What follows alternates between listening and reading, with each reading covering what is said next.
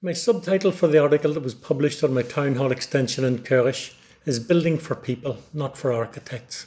And that's because I believe that modernist architects build for other architects. They don't build for the general public who lives, works and plays in the public spaces that are surrounded by their buildings. In my view, it's of the utmost importance to consider not only the client who finances the building, but the passer-by, the consumer, because everything we build makes up the places in which we all live, and the views of our buildings belong to everyone. This project, as you can see from the plan, is located beside the ruins of a medieval castle in the centre of the village of Koerich, a village situated 15 kilometres or 9 miles to the west of Luxembourg city. I was very lucky to be given this project. It had been the object of a competition among, as usual, exclusively modernist architects. The result of the competition was announced just before local elections in Luxembourg. And when a shoebox-like building was declared winner, there was public uproar at the decision.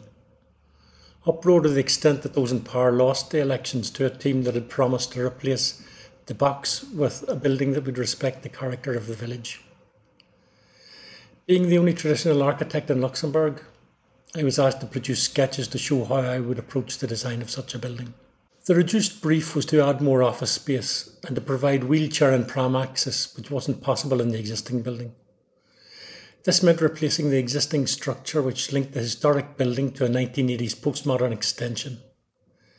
The main difficulty was to provide access to two buildings that had different levels on all but one floor, and the new stair and lift hall had to fit into an irregular corner with limited available space.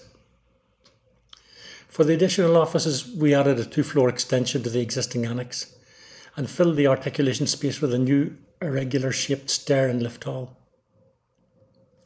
It took us a full week to design the staircase, linking all the various levels and access points, but at the same time providing an elegant solution. It begins at the lower levels as an oval and winds up to finish as a circle on the top floor, to avoid bumping your head against the pitched roof. We also suggested that by adding 2 or 3 rows of blocks on top of the existing annex, we could make the attic into a usable space. We also added a cupola as a house for bats, but also to break the line of the roof. Although we were instructed to keep the extension lower than the existing building, we knew that this addition was always going to become the main building, and the existing town hall, which was built in the 18th century as an inn, would become the historic annex. We designed the building in a classical vernacular style, using durable materials so that it wouldn't be outdated after 10 or 20 years, as so many buildings are today. We were conscious of the fact that although the building should be recognisable as a town hall, it should also have a rural character. The simple architectural language you've used gives to the building the character of a modest town hall, while the more formal solid stone entrance, which was inspired by the town hall in Echternach in the east of Luxembourg along the German border, gives it a public character. In the final stages of the design, we were told to remove the basement, where all the technical services were to be housed, and to add a visitor's toilet in the entrance hall. This meant moving the lift away from the axis of the building, meaning it could be longer housed within the pitched roof. On the one hand, we now had an unwanted volume protruding from the roof, and on the other, we needed to find somewhere to put the technical plant, preferably without reducing the usable space. We had the idea of adding a corner tower element with a pyramidal roof to house both.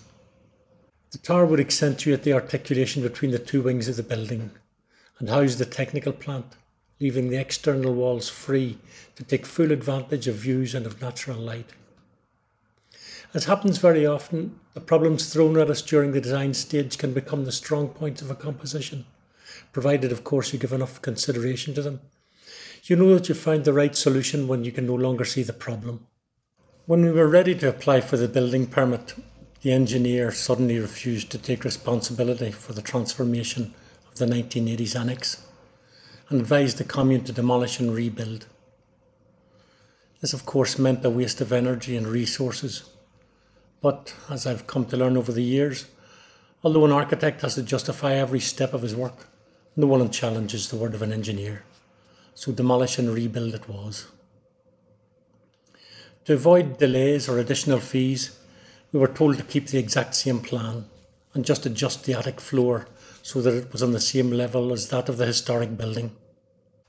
I found that clients seemed to feel more comfortable commenting on traditional architecture than on the incomprehensible modernist projects. So my client asked me to remove the pyramidal roof on the tower so as to not compete with the church, to use rectangular windows in the north elevation, and to replace the double arch above the entrance door by a single arch. As usual, all of these contributions, positive and less positive, contributed to the form of the design that was finally built. I can honestly say that without the input and changes demanded by the client, this building would be less interesting, so I never shy from clients' comments or desires. Instead of uglifying the face of this Luxembourgish village forever, those who opposed the result of the modernist competition helped preserve its picturesque centre for generations to come. This new building is constructed using natural and solid materials to avoid durability issues associated with synthetic or applied insulations. Over the years, we have developed our own methods of building traditional architecture using the materials readily available on the market. Unfortunately, most building firms are no longer able to build stone rubble walls or vaults, and the current building regulations impose the use of certain systems and materials on everyone. In our system, we started by replacing the traditional 55 centimetre thick rubble walls with a 49 centimetre thick single leaf load bearing insulation block. This gives us a wall similar to that of pre-industrial buildings. The stone window frames, sills and cornices can all be incorporated into these walls in the same way as they always were with rubble walls, which you can't do with externally applied insulation systems. Throughout history, the sills and window frames have been used to protect openings in the external walls from the rain and to provide a regular surface against which wooden frames could be placed to install windows. There are several types of insulating blocks available in the market. My preference would be for those made in clay, such as the Porotone blocks made by Wienerberger, which you can see here on the left. I think there's something fundamentally ecological about building your walls using the clay you can dig from the earth below your feet. As today we are generally obliged to use industrially produced materials and to thermally insulate our buildings, this seems a fair trade-off to me. The block we used for this project is Bisotherm, which you can see on the right of the image. It's made of a lightweight concrete block using volcanic aggregate like pumice stone. We prefer to avoid the blocks that incorporate wool or foam insulation, as we don't know how they will perform over time. We always use the classic block with no added insulation. Using these classic blocks you can build up to 3 floors and satisfy the present A classification demanded for thermal insulation. Above 3 floors, more resistant blocks are required, and as the resistance of a block increases, its degree of insulation decreases, so additional structural systems or stronger blocks can be required at lower levels. Today, the norm in Luxembourg is that internal floors are made from poured concrete, and roof structures are set on concrete ring beams. So we needed to devise a way of incorporating concrete elements into our masonries without causing cold bridges. For incorporated concrete elements, we have developed a simple system that we derived from the dimensions of German bricks, which are also standard in Luxembourg. A theoretical outside thickness of 11.5 centimetres, which is the width of an insulating brick or lintel, guarantees the continuity of material and facade. This avoids cracking due to the change in materials. 10 centimetres of thermal insulation inside this thickness provides a surface against which any internal concrete element can be poured without creating a thermal bridge, and at the same time allowing for micro movements between elements and slab deformation. You can find some of the details we've developed for this type of construction on our website, and everyone's welcome to use them freely without asking. The traditional roof trusses, which are made from European oak and assembled with traditional details and oak pegs, at least where the engineer would allow us, defines the atmosphere of the room below the roof.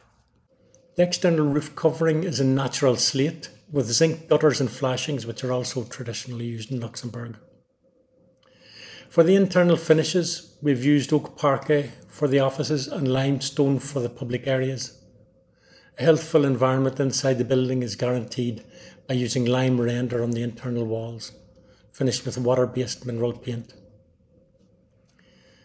People wrongly presume that a traditional building such as this is more expensive or less performant than a modernist equivalent.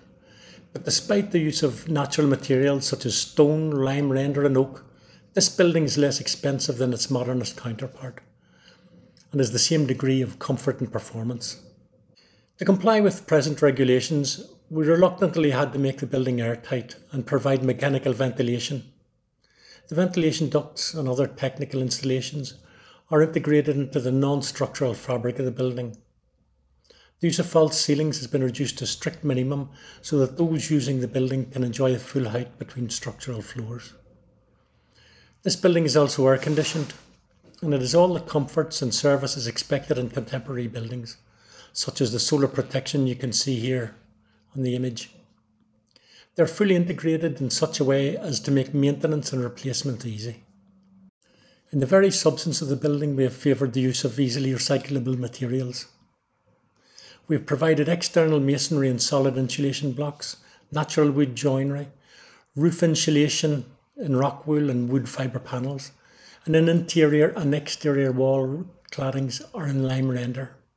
However, recycling, even cradle to cradle, is no substitute for designing a building that will not need to be recycled, but will stand the acid test of time and remain desirable and usable for centuries to come. The design of traditional or classical buildings involves the layout of simple load-bearing elements using solid materials. It provides a framework within which to design buildings in a simple and logical way. By using traditional architecture, we guarantee the durability of a building, as it will never be out of fashion. The best example of a circular economy is knowing how to design and use buildings that last, so they do not need to be dismantled or recycled. Human activity should adapt to the physical conditions provided by existing buildings and not the opposite. Thank you very much for listening.